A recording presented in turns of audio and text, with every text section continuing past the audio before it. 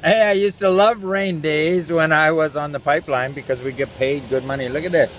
I'm in Des Moines, Iowa, Richard Szachury, and today was Des Moines' turn for postcards. But I guess you're gonna have to wait because they don't, rain and postcards don't mix. They definitely stick, get soggy, and get people pissed off. Good news is I have had some reaction. I've had about 10 leads now come in from the postcards. It's early on in the races, but we had 10 people look for more information on our website, and that's it.